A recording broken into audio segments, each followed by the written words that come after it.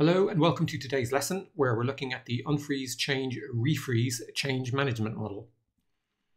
Now, Unfreeze Refreeze, also known as Kurt Lewin's Change Management Model or Lewin's three-step model, is a method for managing complex change within an organization. To stay competitive, organizations need to change continuously. Without change, an organization will stagnate, be surpassed by its competition, become irrelevant, and may eventually go out of business. So change is not just important, it's critical to every organization. Kurt Lewin was a German-American psychologist and is widely considered a founding pioneer of change management.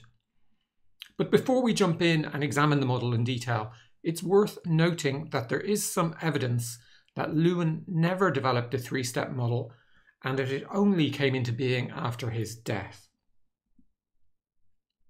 So let's take a look at the model. So basically it involves three steps: preparing for change, making the change, and finally normalizing the change and associated new ways of working.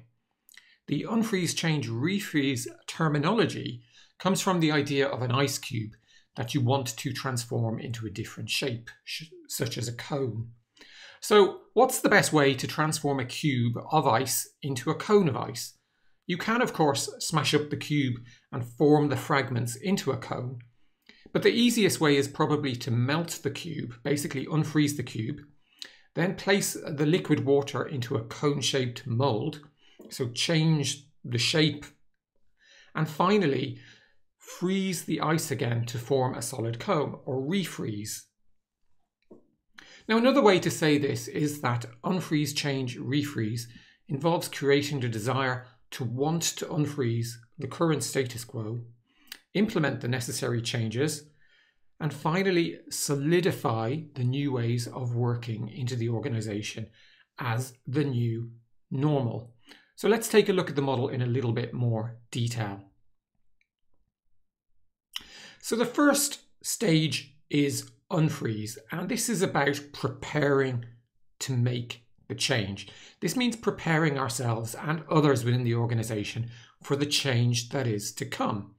Now, in this stage, you want to ensure that everyone understands why the change is necessary and why the change needs to happen urgently. Change can be required for many reasons, so that could mean in response to competitors, in response to new legal requirements, maybe to save costs, or to boost profit or revenue. Now, in this stage, you also want to ensure that everyone understands what the organization will look like once the change has been successfully implemented. Again, this can comprise many parts, including how the organization structure will change, what new ways of working will be in place, and how old ways of working will be adjusted. Unfreezing involves ensuring that everyone has a greater desire to change than they do for things to stay the same. This transition to this new desire won't happen overnight. It will take time to get everyone on the same page. However, taking the time to get everyone on the same page and committed to the change makes it much more likely that the change will be a success. Now, the second phase of the model is change. And this obviously should happen once the first stage is complete and your entire team understands why the change is necessary and is committed to making it happen. And this stage isn't a single step, but it's a process whereby the transition towards the new way of working happens. In this stage, your team is unfrozen and moving towards the desired new way of doing things. Now, for a really simple change, this step could happen in a matter of days, but for more complex change, it could take months or even years. Now, during this phase, it's important to continually remind your team why the change is happening and how it will benefit them once completed. Now, unfortunately, with most large-scale organizational change, some individuals will not benefit from the change, and you need to foresee and delicately manage these situations. The final phase is the refreeze phase, And you enter this phase once all the changes have been made and people are beginning to embrace the new status quo or the new way of working. And in this stage, you refreeze the organization so that the new ways of working become the new normal. You do not want people reverting to old ways of doing things. And really, this phase helps the organization institutionalize any changes that have been made. People become comfortable with their new roles, new interactions, and new processes. Ultimately, the purpose of this stage is to ensure that employees are confident and comfortable with their new ways of working. And finally, after your team has worked hard to transition to a new way of working, it's a really good idea to take a little bit of time out to celebrate their success. This gives the team a moment to reflect and feel proud of what they've achieved.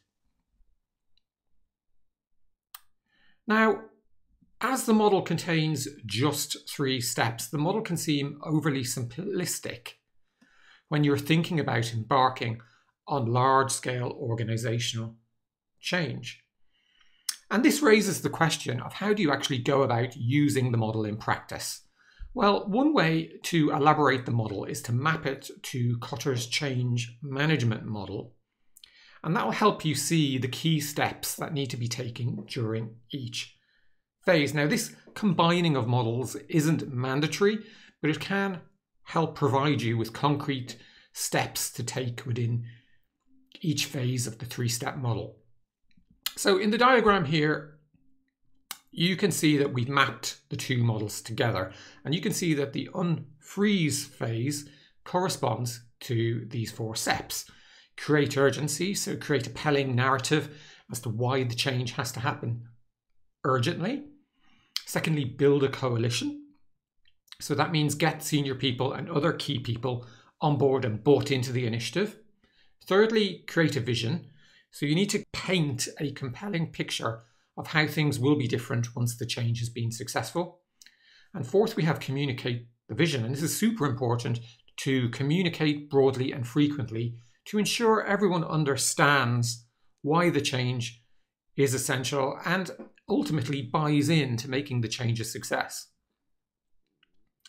And next we have the change phase, which corresponds to 3 steps of Kotter's model. So firstly, empower others. So give others the time and the authority to make the change happen.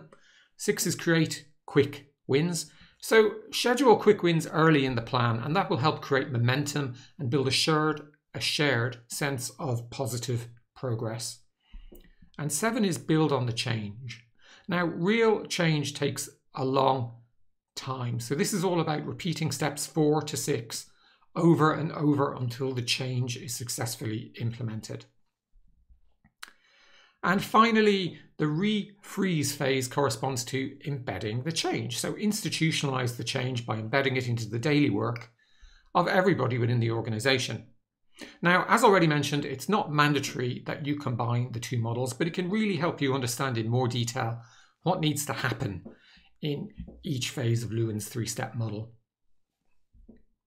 Now, if we just take a step back from the detail for a moment, the real power of the 3-step model is that by containing just 3 steps, it forces you to focus on the 3 fundamental things you have to do to lead successful change. Now, there are several advantages and disadvantages associated with the model. In terms of advantages, then the 3-step model is intuitive and easy to understand. Secondly, before beginning any change, the model forces you to take the time to prepare and motivate your team to want to change. Now, having a team motivated and committed to the change increases the odds that the change will be successful. And because the model is so simple, with just 3 steps, it forces you to consider the fundamentals of what is important when managing complex change. And the model defines its 3 steps as being those things which are most important. In terms of disadvantages, then organizational change can be really complex, but the model contains just 3 steps. So for this reason, the model is often considered overly simplistic. And today, modern organizations are continuously improving, making it difficult to take the necessary time to pause and perform the refreeze step. So in summary, Kurt Lewin's 3-step model is an intuitive and easy to understand model for managing complex organizational change. And because the model has just 3 steps, it's often combined with Kotter's change management model to make it easier to implement in practice. The strength of the model is that with just 3 steps, it forces you to focus on the fundamentals necessary to create successful organizational change. And those fundamentals are obviously prepare for the change by unfreezing, implement the change phase, and finally institutionalize the change or refreeze. So that's it for this lesson. Really hope you enjoyed it, and I look forward to speaking to you again soon.